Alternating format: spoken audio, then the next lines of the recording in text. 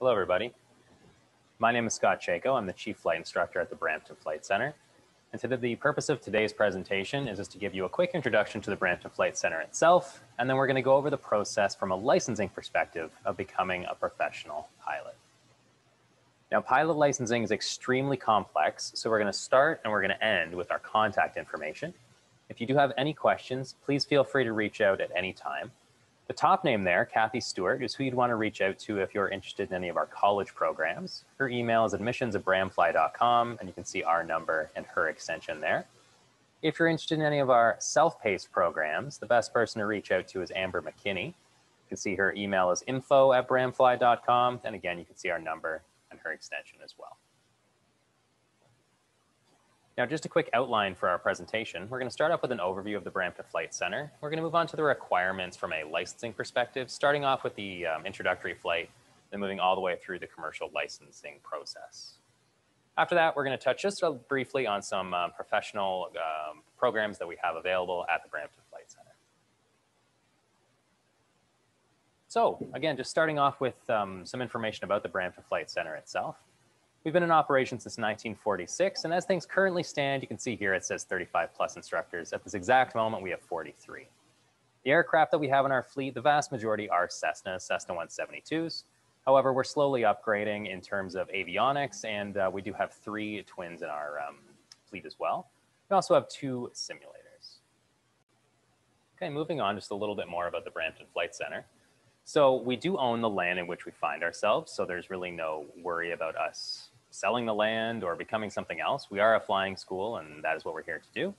We're a non-for-profit organization that is recognized as a private career colleges by the province of Ontario. Other things that we have available at the Brampton Flight Center include on-site maintenance for facilities, fuel line services, and we do have quite a group of private aircraft owners on the north end of our field as well. Okay, on the field here as well, we do have other aviation organizations, including Air Cadets, First Space Solutions, Four Seasons Aviation, private aircraft operators, and the Toronto chapter of the Recreational Aircraft Association. So our airport itself is extremely busy. Okay, so enough about us, but let's move on to the entire process of becoming a professional pilot. The first thing we always recommend if you are thinking of becoming a professional pilot or just doing it as something fun to do, is you're going to start off with an introductory flight. Introduction flights at Brampton are $100 plus HST. It is a requirement for application to any of our professional programs, so just a note there.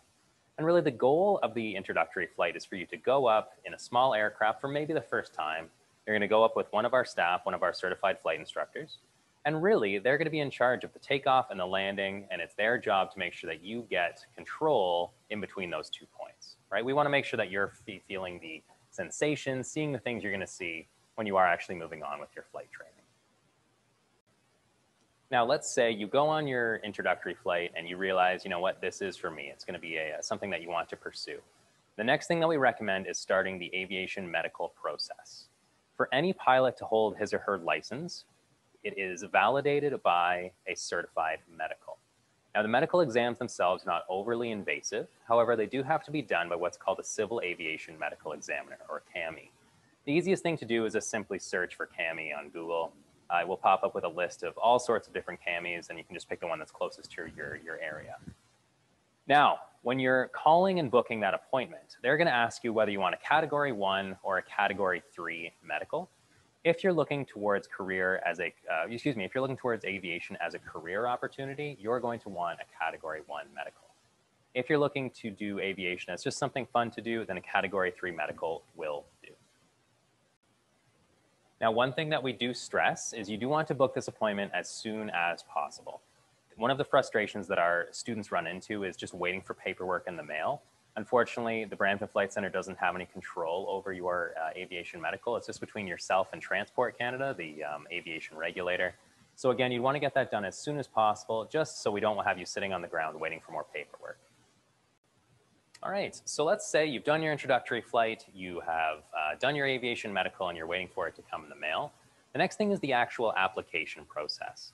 So if you're going to be flying with us from a self-paced perspective, so that is you making your own bookings and you're coming in really at whenever your schedule allows, there is no actual application process. You can just simply contact membership@bramfly.com. and you can register, become a member with us, and start flying right away.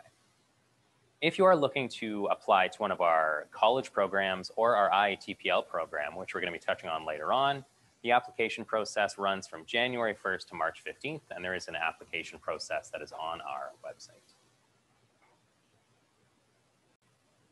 Now, regardless of the path that you choose, there are a number of different paths that you can take to becoming a professional pilot. We're just going to go over kind of the most basic and typical progression. So the typical progression starts off with something called the private pilot's license, or your PPL. Whether you're looking for something fun to do in aviation, or if you're looking towards aviation as a career, the first step is going to be that private pilot's license. After that, you're going to start working towards what's called the commercial pilot's license. Now, you do need a private before pursuing a commercial.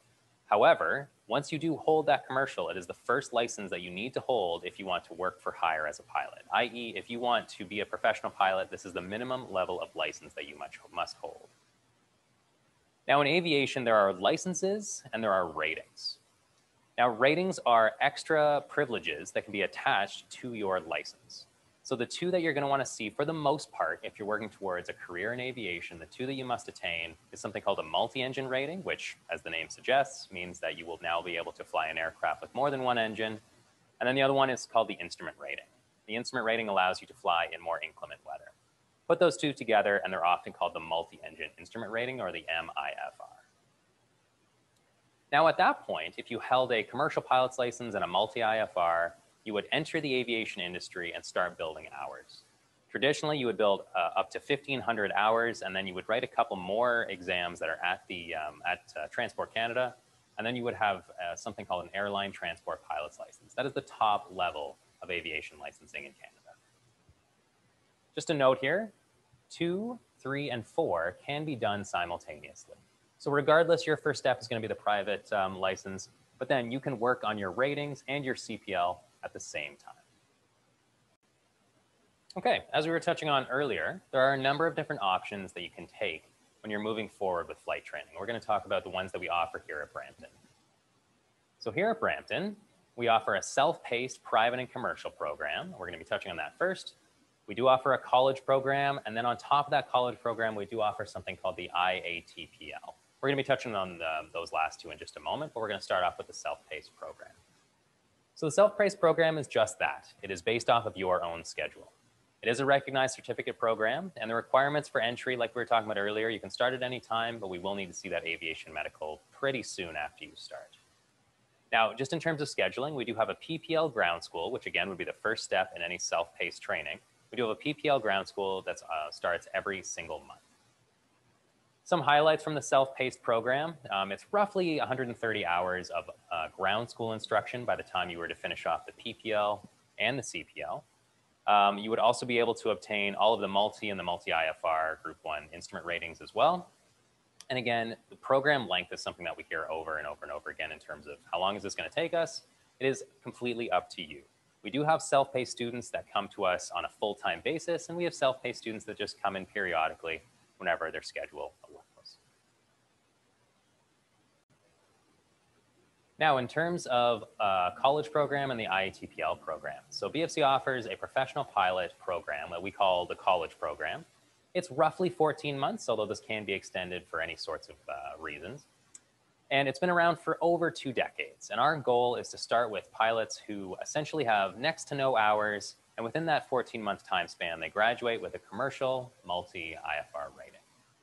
Now, in recent years, we've been lucky enough that we've added on an integrated airline transport pilot's license program, or again, the IATPL. Now, you might recall in one of my previous slides, there was that progression of licensing, starting off with the PPL, the CPL, adding on those ratings, then moving on to the IATPL. Now, again, you may recall, previously I mentioned you need 1,500 hours to qualify for the ATPL license. Now, in recent years, Transport Canada has allowed certain flight schools to offer an integrated program. So think of it just as an extremely structured and regulated program that allows students to fast track to the ATPL licenses. So it allows them essentially to fast track to that license and fast track subsequently into the industry. The length of this program is, again, roughly 20 months.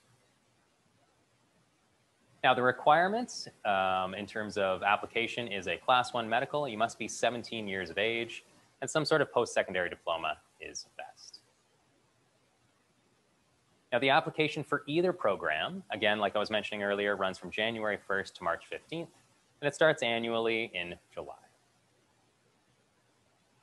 Now, just some highlights for the college and the IATPL program. It is up to 5 days a week in terms of ground school. In the end, we offer about 600 to 750 hours of ground school. That starts off with the PPL, the CPL, the IFR, and different advanced courses. Now, the two programs, the college class and the IATPL program, do run concurrently. However, once you reach what would traditionally be the end of the program, the students that are in the IATPL continue on. What they do is they actually practice 2 crew operations, and then they move on and they fly simulators down in one of our simulator partners closer to Pearson Airport. They also do write those 2 additional IATPL exams.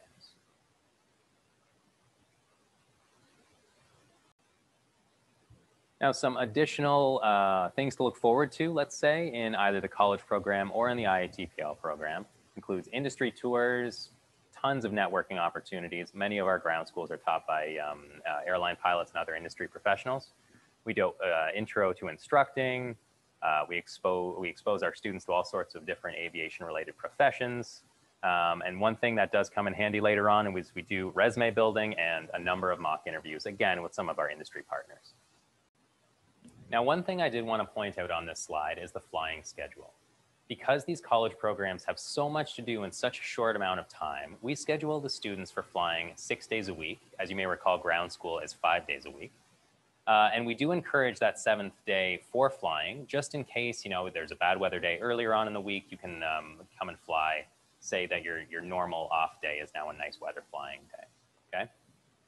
Now, because of that, because these programs are so intensive, they are effectively full-time jobs. So we do not recommend any part-time jobs on the side. All right, everybody, and that's all I have for you today. So again, I'm just going to end off with our contact information. If you do have any further questions, please feel free to reach out to Kathy Stewart or Amber McKinney at any time.